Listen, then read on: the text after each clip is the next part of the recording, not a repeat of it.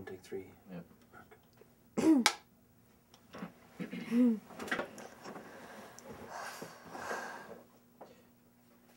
And frame.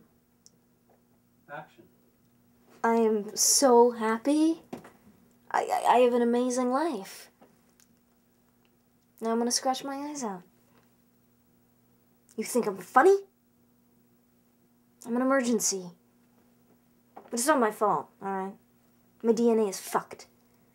You can ask Dr. Hecker, okay? That's my psychiatrist. She said the problem was like congenital or something. I don't know. She was on the phone. I'd also really love to thank my parents. And God and my boyfriend. Especially my boyfriend. When we were together, everything was so clear, you could hear a friggin' fork tinging in Mozambique. Now my head could explode and I wouldn't even notice. My name is Tracey Berkowitz. 15. Just a normal girl who hates herself. And nobody can do anything about this. Because I ain't gonna talk to them about it. I mean, I'm not gonna go back to them, those freaking retards. Do you remember in the news when 2 retards had a kid? Well, that was me. Just kidding.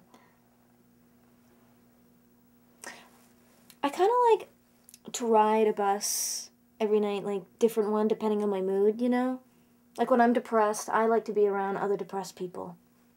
And happy people friggin' depress me, you know? They're so... Sometimes I just gotta close my eyes. And sometimes I just have to scream. Shut your stupid day-glow mouths before I stick you on the front of my bike and go night riding.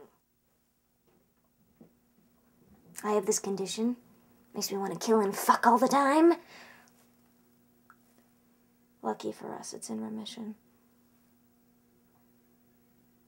But really, I had to run away. Absolutely had to. Because my parents are like a couple Helen Kellers. All they do is feel. And you know what? It really sucks out loud when people don't trust you. Like my dad, who's always saying I exaggerate. Like, Tracey, I don't know what to believe and what not to believe. Well, how do you know what's real and what's not when the whole world is inside your head? Because what's made up is usually better than what's real anyway. It's pretty much a no-brainer, actually.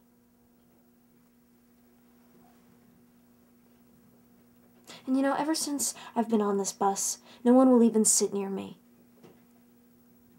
They won't even talk to me, for Christ's sakes. And they're all breathing through their gross mouths. Oh, she smells like a friggin' sewer crocodile.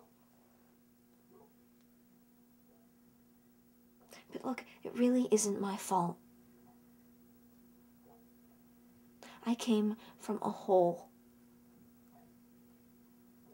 Like, if you met my mom, you would never believe that's where I came from.